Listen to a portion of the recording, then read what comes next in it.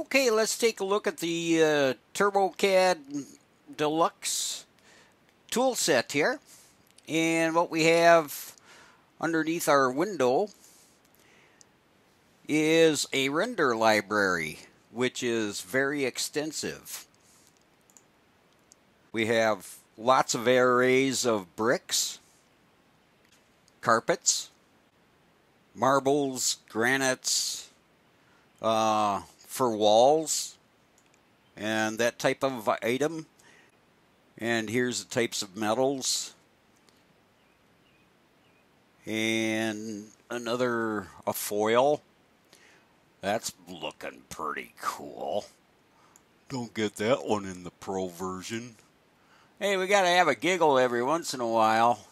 If we don't have... Ooh, I think we need to test that on something. Ooh, yeah. So let's open up one of my previous programs that I had done.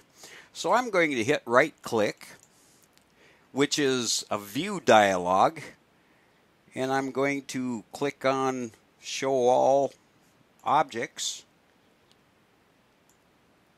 And let's take a look at that metallic. Oh yeah. And all you do is grab it with the left mouse click, drag it on over to an item, preferably surfaces. But you knew that, didn't you? And then just because I'm such a wise guy, let's add a European beech. How about a Colorado spruce onto that blade? And stained glass Tiffany. Ooh, let's take a look at that. Well, you architectural people get all the goodies. Wow. Obviously, you can tell I haven't played very much with the deluxe mode.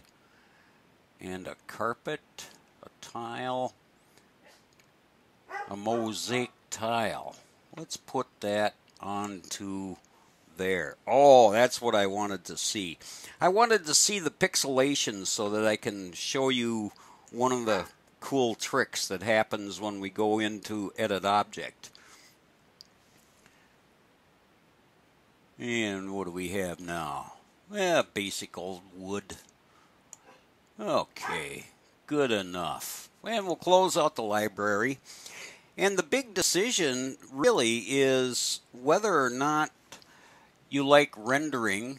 And let's go to, sure, trimetric. And we'll scooch in on that.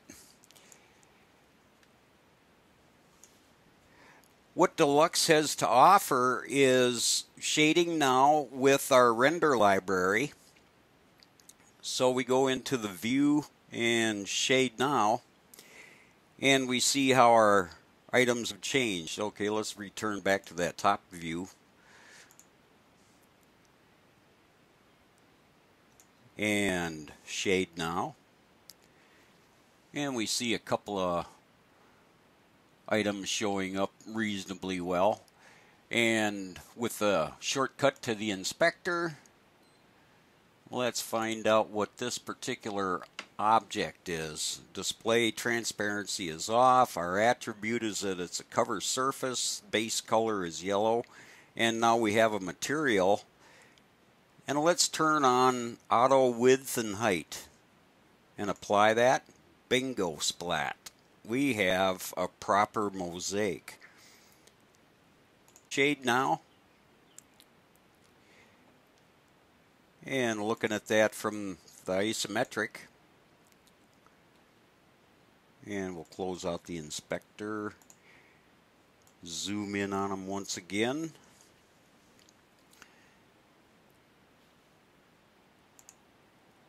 And another, we can change our ambient lights so we can increase the intensity and change our color. So if we drop our intensity a little bit and drop our green a little bit, shade now. It's a subtle change. And one of the other items that we have within the file, which I'll go into, is underneath the compacting of files, is dealing with reducing the file size itself. And that's basically it.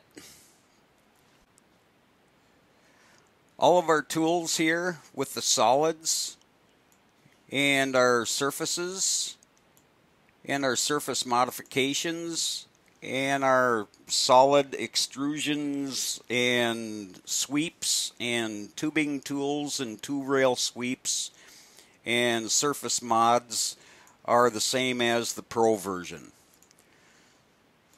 So thank you for putting up with the crazy Norwegian, and we shall torment you in a little while with a new discussion.